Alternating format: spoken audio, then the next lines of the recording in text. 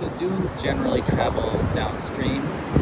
Antidunes erode the upstream side of the bed form more than the downstream side, and so they actually end up traveling upstream. It's not that the sediment travels upstream, it's that the bed form travels upstream because you're eroding more on the upstream end.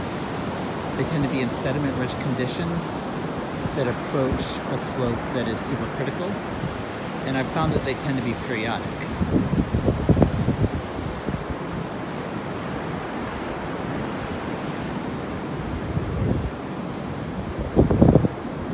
So here they're getting washed out, then they'll stand up again.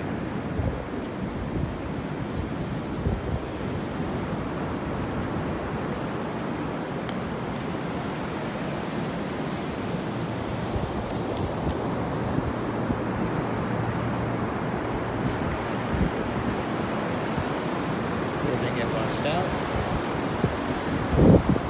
Now they're going to stand up.